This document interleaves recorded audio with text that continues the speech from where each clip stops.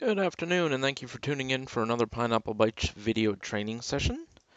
In this video, we're going to review and discuss how to create an item in Aloha Manager. First thing you're going to want to do is go to Maintenance, Menu, Items.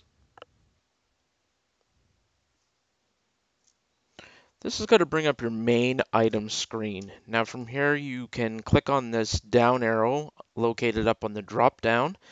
That's going to give you a full list of every item number along with its long name and sales retail category that's in the database currently. Some customers may have numbers that do not have anything populated in the long name. That is because when the database was originally built, extra items were left blank to make it easier to program additional items in the future, as well as you may notice that your items may be bulked in number ranges. So 1,000 might be appetizers, and then every number 1,000 is typically an app, and then 1,100 might be seafood. Everything under there is seafood. So you can go in and find an item that hasn't been populated with a long name, and you can create your new item in there. In this particular video, there is no blank items, so when we create a new items, we'll be physically having to create an actual new item number that hasn't been made in the database. So the first thing we're going to want to do is over on the right hand side, you have a new button. We're going to go ahead and click this. Aloha Manager's automatically got to populate the number field with the first number that's available to be able to be used in the database. You don't have to choose this number. So what you can do on the right hand side, you can hit these three little dots. You have some different options you can pick from here. First unassigned number, first unassigned number following for this number. So you can manually type in a number here. It's going to show you on the bottom here on the screen every item number that's currently been used. So if we look for one that hasn't been used yet, you can see here it kind of goes to, let me take a look here. So 1,079, we know there's not a 1,080, so we'll just go ahead and type in 1,080 here and hit OK. You're going to notice it's going to populate that number field now with the new number that we typed in. First thing you're going to want to fill out is the short name. Now the short name is the text that's going to be displayed on the actual button that the servers and bartenders will be using to ring in the item on the front of house terminals. So we'll just go ahead and create something here. And you'll notice after you create the short name, if you go ahead and hit enter, it's automatically going to populate your chit name and your long name with the same information that you put in for the short name. This is to kind of speed up the programming. You may not be able to do this every time because the short name and the chit name, you don't have as many characters to be able to use for those fields, so you may have to abbreviate them. You typically want your long name to be the full correct spelling, no abbreviations, as a long name is what's going to print out on the customer's guest check. You want to make that as easy as is to read and not confusing for the guest. So you want to make sure that you kind of have that spelled out correctly. The chit name, of course, is the item name that prints on the chit that prints to a remote printer. So that'd be the kitchen printer chit or a bartender chit. Another option that you can do under the short name is if you take away the space between two words and you put a backslash lowercase n. What this does is it actually tells the system to put chicken on the first line and then put Caesar underneath of it on the actual button that's on the front of house terminal. My rule of thumb generally is if it's two words, I'll use the backslash n. It just makes it look a little cleaner and easier to read on the terminals. You're also going to want to make sure that you don't use the backslash n in the chit name or the long name because that code is only meant for the short name. So if you put it in the chit name and the long name, it will physically print on the piece of paper under the chit name and the long name. So you only want to use that backslash n for short name. Next thing we're going to want to do here is we're going to want to make sure that the tax group is set correctly on this item. In this particular instance, we're going to set tax group 1. Most systems are usually set up with only one tax group, which would be HST. You do have additional tax groups you can create. We won't discuss those in this video, but depending on what tax group you do have set up, you may have ones for HST inclusive. You may have one set up for no tax. You're just going to want to make sure that you have the appropriate one assigned to that item.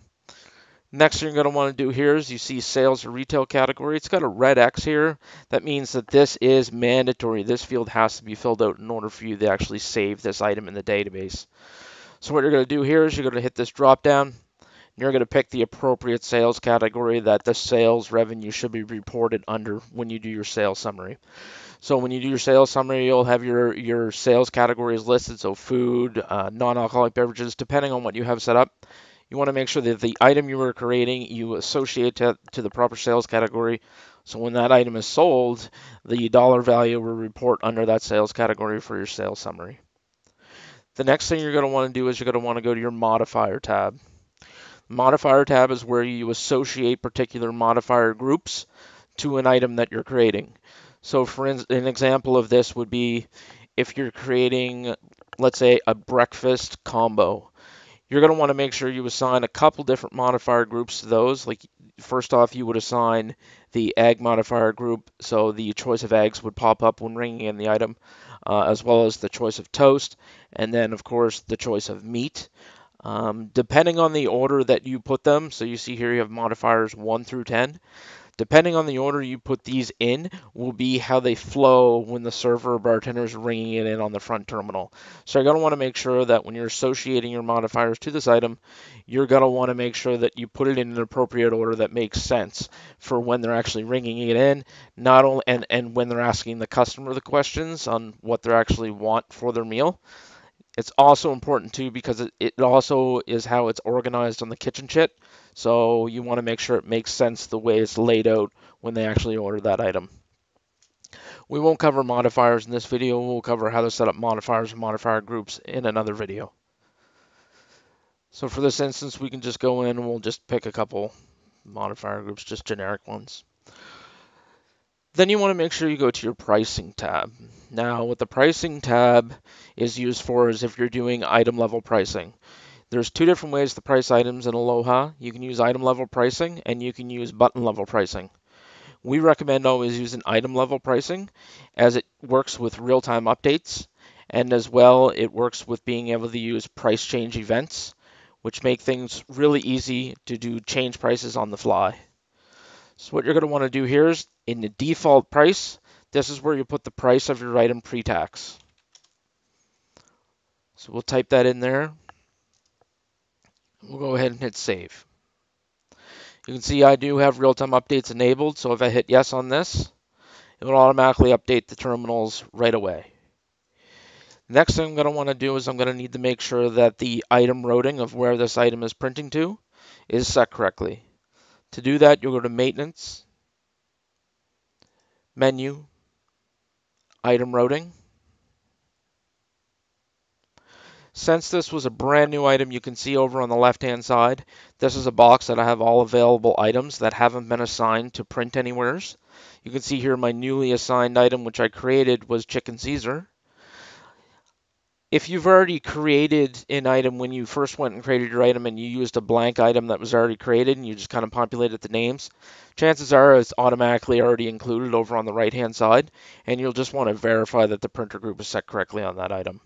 If you're creating one like me in this video and you're creating a brand new actual item, then it's going to be on the available and you're going to have to go in and highlight it, click the double arrows to move it over to the included section, and then you're going to want to go ahead and pick the appropriate printer group that needs to be assigned to that item. So Chicken Caesar, I want that to print to my food printer group, and in that printer group is my kitchen printer. So when the Chicken Caesar is ordered, it's going to look to see, okay, what printer group is assigned to that item, and then what printers are in that printer group, and send that item to those particular printers. So you're always going to want to make sure that you set up your item routing after you've created an item. I'm going to go ahead and save on that.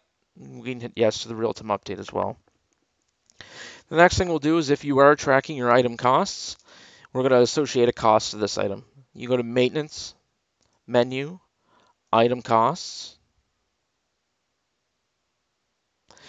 And from here you can see it's not included. It's over on the left, so we're going to highlight it and move it over to the right. We're going to go ahead and put our cost of the actual item in here. And we're going to hit Save. do a real-time update. I always recommend trying to put in costs of your item if you can.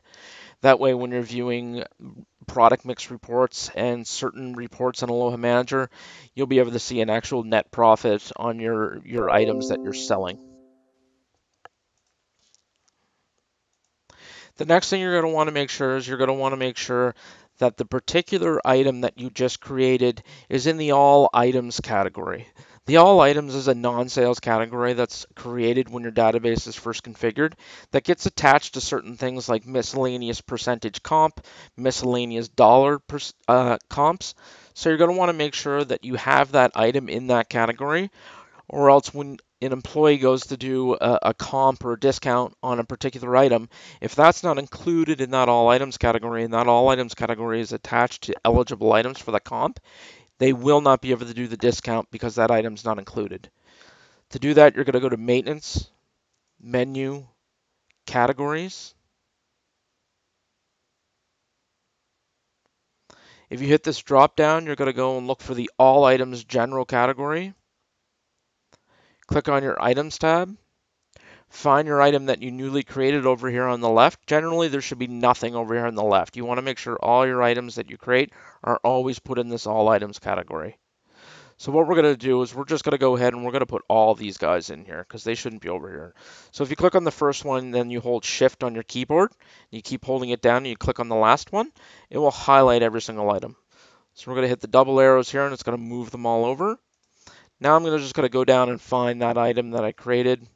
You can see here Chicken Caesar is now included in this all items category. From then we're going to hit save. And that's everything to do with creating an item in Aloha Manager. The next video we will discuss how to take that item and put it on a sub-menu panel so it can be ordered from the front of house terminals.